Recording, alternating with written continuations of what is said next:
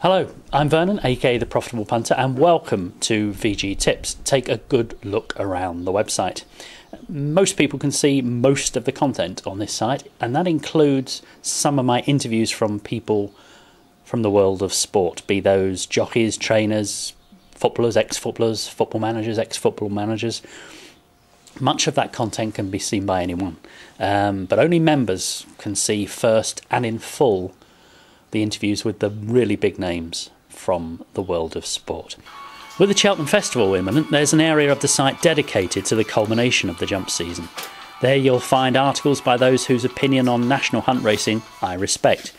People such as Chutney Dave and Joe McNally.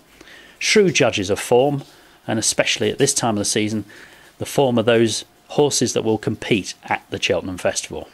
I shall be adding my two penn'orth worth to the dedicated Cheltenham Festival area of the website. Last year I was happy with my returns at the festival, especially the 40-1 win on Un Artiste, the returns on which set myself and many members of this site up for the year. Now, of course, only members can access the members-only enclosure of the VG Tips website. This is where they go using their own passwords, created passwords, etc., logins, to see in real time me add the racing selections, my tips for the next day's racing, usually the night before the racing. And of course, there's always football tips for weekend and midweek football matches. Now, what we're all about here at VG Tips is making an annual profit at betting on horse racing and or football. The choice is yours, and it can be done. I know it can be done because I've done it since 1998 full-time, and for part-time for some years before that. Now, did you know that bookies take more money on football events all over the world now than they do on horse racing? Now, unless they invent an 8th or 9th day of the week, I stick to what I know best, and that's football in England and in Spain. There's plenty of experts out there who know their European football. James Darby is one of them, and he's writing occasionally for VG Tips as well. He knows his European football onions. I stick to Spain, Spanish football and English football. That's what I know best, and if you want a tip about being a profitable punter, it is to stick to what you know best. Too many people, too many punters make the mistake of betting on events played all over the world, taking part all over the world, that they know nothing about.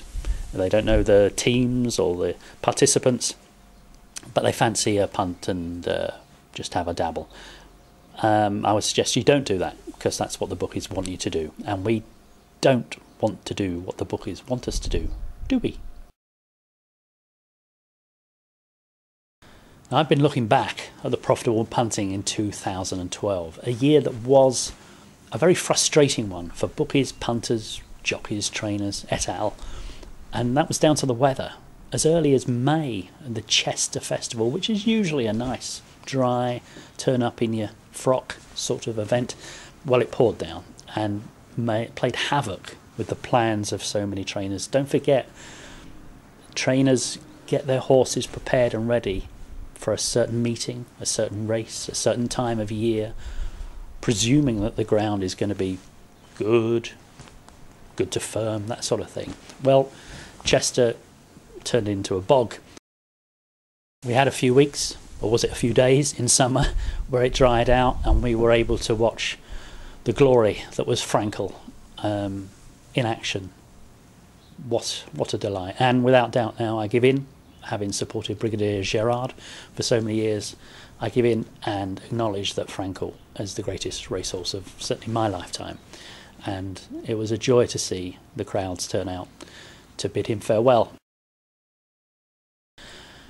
Despite the weather, I'm pleased to report that the 2012 results mean it was another year of profitable punting, both for myself and for those who have followed me by one means or another for last year and for many years prior to that. In all, we had selections on 290 days. I offered selections 290 days of 2012. Members got tips, and there were 1,343 profitable punts. That's 1,343 profitable punts in all, including a total of 1,147 winners in 290 days. You do the maths. They include Un Artiste, as I've mentioned, at odds of 40 to 1, and Brindisi Breeze at 12 to 1 at the Cheltenham Festival. Giofra at 10 to 1 was another of my winners at the height of summer. Then in September, Valerie Bortsoff won for us one more time at odds of 14 to 1. And that was the same month as my 40 to 1 Richard Hughes ridden treble. Many members got on that, and well done to all concerned. And well done Hughesy, who had so many good days at the office during the flat season and became the champion flat jockey. Richard Hughes was one of my first big interviews last year.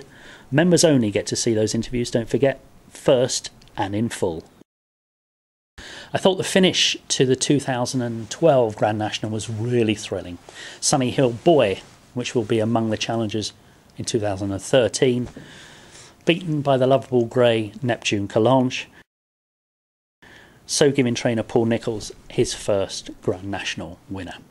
And boy, were they happy with that down at Ditcheat. Now, another question I get asked a lot, whether it's on Twitter or by email, how many races do I offer per day? Well, how long is a piece of string?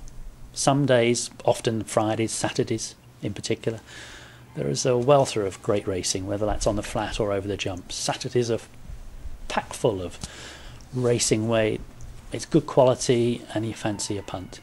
Mondays and Tuesdays are often dull as ditch water and not worth bothering with, but it varies. It varies between jumps and flat season. It varies considerably. So you cannot say that on every day I offer X or Y. For example, in February on one particular day I offered only 4 tips because that's all I considered worth bothering with, where there might be some value in the betting market, where they were most likely to deliver the goods. 4 tips on that day in February, all 4 won. Now, I'm not claiming that 100% record happens often. Okay, it doesn't. I'm not going to sit here and tell you that I pick 100% correct results every day. No punter does, no tipster does. Don't care what you've heard elsewhere or read elsewhere. Doesn't happen, sorry. But on this day in February, it did. So there were 4 tips and 4 winners, because there was only 4 bets for me personally to be had that day.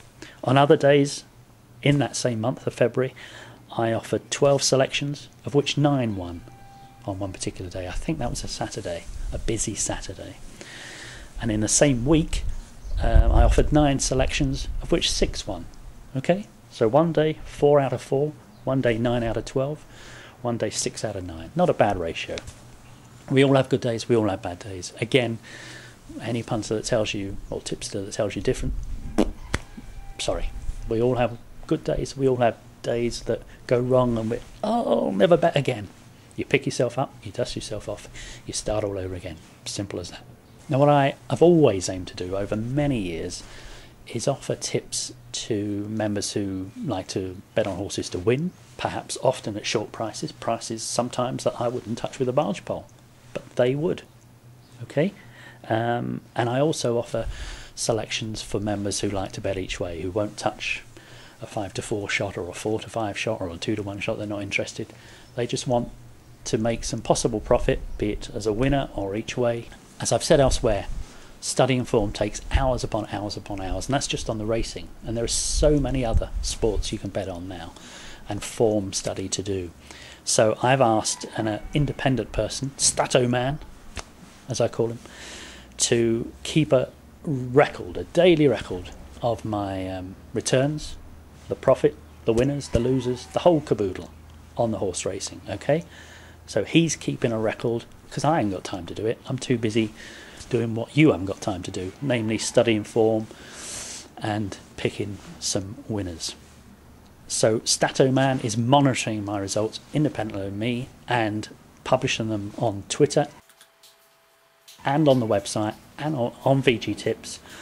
There's a graph. He's putting up a graph which shows you the good months, the bad months, the profit, how big it is, how little it is, etc, etc, etc. So it's there for all to see on the website. Now, he tells me that between September 2012 and February 2013, the total profit on racing tips alone, this excludes the 51 to 1 winning foot whacker and such like, but between September and February, the total profit on racing tips alone was £1,772. That presumes that you've put a tenner on every selection that I've given you, which as I've said before, I don't tell members to get on every single tip. I suggest that they're selective with the selections, as I am myself.